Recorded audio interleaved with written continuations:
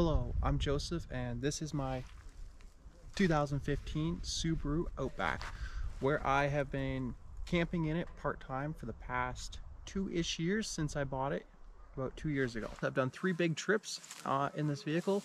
I drove across Canada about 2 years ago from Alberta to New Brunswick. I went to New York City over Christmas last year, and I have also taken it to Labrador, where I spent 10 days in the freezing cold, where the car actually handled quite well. Last summer I also spent every weekend in the car camping in it in Nova Scotia.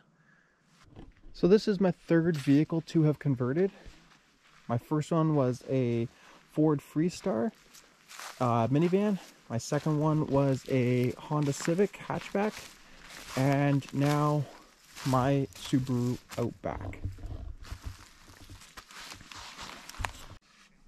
So for car design, the design that I used to kind of build out this camper here, a while back a friend told me that if you're going to be building a vehicle, what you want to do is you want to take the percentage of time you're spending in each activity, and you want to base every single activity off of a percentage of time that you're going to be doing it throughout your time in the vehicle. And so, for example, we take sleeping. You should be sleeping 8 hours a day. That's 1/3 of a day, or in this case, we'll just use a week's period because it's easier to do the math over a week for like those little activities such as like cooking, where you might be able to meal prep for a little bit longer. But anyhow, so we take sleeping over a week. You're going to be sleeping ideally 1/3 of your time. So you put 33% to sleeping. And then you list every single activity that you have to have. You have a list of mandatories and niceties. Then you take all your mandatories, and the highest percentage is the one you start working on first. You build that there, design it perfectly so that way that is the most comfortable place in your vehicle. After that, everything else has to work around it. And what that there does is it allows the time that you spend in it to be the most comfortable possible. You really want it to be comfortable so that way you don't end up quitting over time. So I have a few different modes for my car. So I have my living mode, my driving mode, and then my empty mode. So kind of like right now it's just empty. I have all my stuff just sitting outside. But when I'm actually living in here, everything's in the driver's seat and the blinds are up. And then when I'm not living in here, everything's in the back on top of the bed. So every single night I have to adjust the car completely. So living as minimalistically as I can is normally the best for in here. So I'm gonna quick put in all the blinds and black out the vehicle.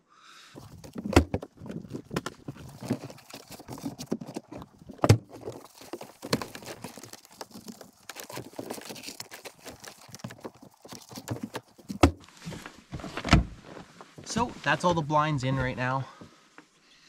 The next thing that I do for putting into camp mode is I level out the car. So I level out the car by just using the car jack, and the car jack, just put it underneath the little cargo box I have in the back and just jack it up until the bed's about level. So this does 2 things for my build.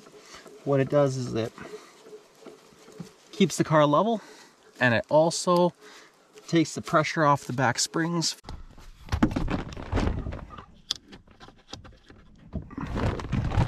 So this is now the inside of the car in what I would call house mode or living mode or sleeping mode. So for getting inside the car, what I have is a nice little seat right here. This seat here just gives me a little spot to sit down before I get into bed. Gives me a spot to kind of just sit, relax, kind of use a desk if I need to. So this is the seat, and then we've got the bed.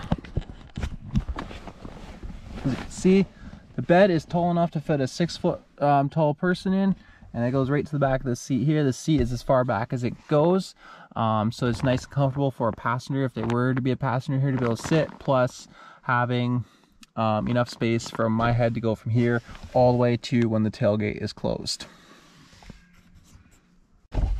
So I'll just quick jump into bed here real quick so you guys can see how much space there is.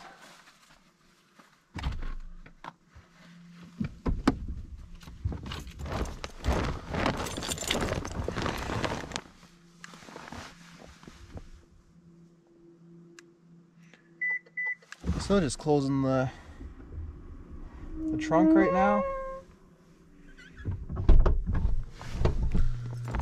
And as you can see, I'm in bed, pretty comfortable. Body goes all the way down. Okay, so for the tour of the car where I'm gonna go through the cabinets and that side of the house here. So what we got right in here is we got just a nice little charging area. I got my cell phone charger in here. I got my watch charger. I got enough charging ports to put all my GoPros, everything else in if I need some 120 volt, everything. In here I also have my little thermostat where I can see the temperature of the outside and the inside. From here I've got my light dimmer,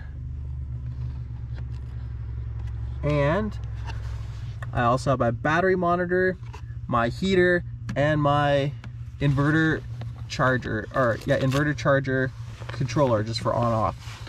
Right now I got this nice big 3000 watt inverter. We'll get into that there when I go through the electrical side of the house. Over here I have my microwave. A little bit of a poor design. I didn't think of how thick I was going to make my bed before I actually put the microwave in, so the door is a little tricky to get open. I got to kind of move the sheets out of the way. In this angle here, we've got the microwave. It says down here, permanently built in. We've got the air fryer, which if I move my decoratives out of the way, it will actually be able to operate with the doors closed. And my induction cooktop. The induction cooktop fits either here, or I can also put it on top right here. When I have it inside, I just don't cook anything greasy in it. So when you're sleeping inside a vehicle, it's a confined space, and I learned this lesson the hard way on my first time when I was sleeping in my Civic in a very small space. I woke up halfway through the night when my lungs were really hurting, and that's when I started realizing that when you exhale air, there's a lot of moisture in it. You increase the moisture content in the vehicle very, very quickly, and it's really difficult to breathe. So that's where I started looking into how to get better airflow. So what I do for airflow here with my summer setup is I have a little fan that goes in my sunroof. So that there looks like this. All I have is just this little black piece of cardboard with some black tape on it. I just slide it in and plug it in, and it has an on-off switch. So it has the on-off switch, so it's all good to go. And that's what it looks like up top.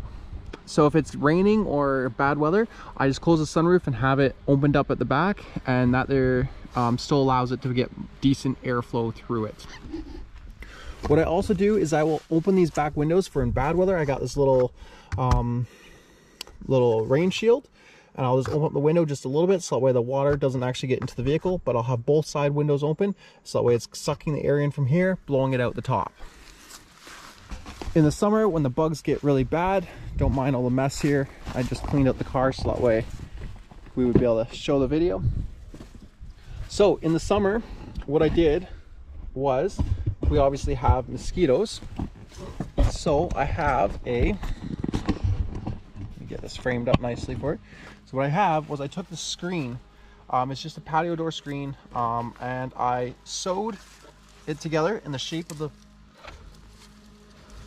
door, and I put some little magnets on the end of it on the bottom, so it somewhat magnetically holds itself to the door, and it's good for either door because I got magnets on both sides. And you can still open your door, opened and closed, even with your screen on. So I just pull it tight and popper closed. Now I have a screen, no bugs get in, magnet holds it down, and it works pretty good. I'm still have to build one more for the other side, and then once I get to that there, I'll have a nice airflow through the vehicle. What I have it set up is so that way it sucks the air from the window across where my face would be and up out the top. And what that there does is it keeps all that moisture going in a direction away from me out the window, so I have the airflow going across where I'm sleeping. For heating in the winter, obviously I have to be able to stay warm. So what I have done is I have got it with a little diesel heater. What I did was I took my spare tire out of where the spare tire would normally go, and I put it on the side of my little cargo box. And then in the bottom of where the spare tire goes, there is 2 little drain plugs. So those 2 little drain plugs now have my diesel exhaust coming out, and if we come over, that's where I have my fresh air intake for the combustion chamber of the diesel heater. My fuel line also goes through the cold side, and same with all my electrical to run my pump. If I come back here, I actually have my diesel, the pump that pumps the fuel into the car. I got my filter, and then my case or jerry, my storage of diesel, plus a spare jerry for extra diesel. And also in here I got a bunch of extra random stuff, jumper cables, spare fuel. It's empty right now, but just in case, you know, WD-40, windshield washer fluid, my outside temperature gauge for my thermometer that's inside. And so the heater is in where the spare tire would be. I'm not sure if we can see it, but you can kind of see right down in there. That's where my heater is. I also have a little access hatch where I can get to it from the top underneath my bed. What that there does is it pumps the hot air all the way to where it comes out right here by my seat. Also another one underneath the driver's seat. So that way when my feet are nice and wet from snow coming into the car, it will be drying out everything because it comes out right here. So it dries out everything around here, which forces the air to go through the car. So when we're running our fans in a vehicle, so when your vehicle's driving and you're pumping that warm air in, if you don't have it on circulate, what you're doing is you're pushing air into the car, and that air has to escape somewhere. Otherwise your car is just going to keep inflating until it turns into a balloon and floats away. But what they do is they have 2 little one-way valves in the back of your car, which allow the air to go and escape out through the back bumper. So from there, what they do is I took out that one-way valve, and I have it so when my diesel heater is actually sucking fresh air in through that little valve in the opposite way, and it keeps fresh air coming into the vehicle. Then I'll have just a tiny little crack in one of the windows up in the front, so that way it can actually have the air escape somewhere, and I will have fresh air being circulated through with the air that I'm breathing in the winters at night. So this is my heat controller, and it right now is on heat setting 1. So when I was just in Labrador and it was -20 out, I had to have on heat setting 3. Heat setting 3 with the blinds, all my thermal blinds in the windows. With that there in, it was able to keep the car at 20 degrees Celsius the whole time. Now I found that -20 was about where heat setting 3 was good. -15 was when I only needed heat setting 2 just to keep the inside at 20 degrees. At -10, that would be heat setting 1. In between -10 and -5, what I would do is I would pull open this halfway. And what that did was with the glass here, it allowed the cold to come through the glass and to actually cool the car down a little bit, because heat setting 1 I can't go lower than that, so it just allowed the car to stay a little bit cooler. And then from -5 to 0, I guess -0, same thing, I would just pull it open all the way, and that there would keep the car nice and cool instead of hot. After there, from like 0 to 5 degrees, like at that point it's just put another blanket on and let your body just keep the car warm at that point. Power system. Right now I have, and I will show you, I have 2 SOK 206 amp hour batteries. 2 of them, one here, one right behind on the other side, and that's just right in the passenger side back seat. Then I took out the back seats, and underneath my bed, so this is where the cushion of the back seat would normally be, that's where I have my fuses, my battery monitors, my shut off switch over there. I have a DC to DC charger right there. I've got a bus bar further up on the other side, and that's where I have, and that's how I power my whole system. So from this side here, we can see I've got my bus bar over here. This is where all my wires are. The inverter recommended 4-aught wires, so I have super heavy duty wires. And right here is where I have my 3000 watt inverter. The reason I got a 3000 watt inverter, the inverter charger, is because I was planning on building out a van. But right now, Ford's taking forever with how they are delivering vehicles to Canada, so I'm stuck waiting. So I'm just making the most of this car. So with this here, I do have all my air vent spots. There's one on the other side of this here, but there's enough space in back here for the air vent to actually be able to vent out both sides, so we don't need to worry about it overheating too much. So this sums up the tour of my car. I still don't have a name for my car yet, so if you want to comment in the video or in the comments on a name that you think would be best for the car, and eventually I will come up with a name for my Subaru. Anyhow, I'm gonna go explore the lake here a little bit more, and that'll be about it for my day.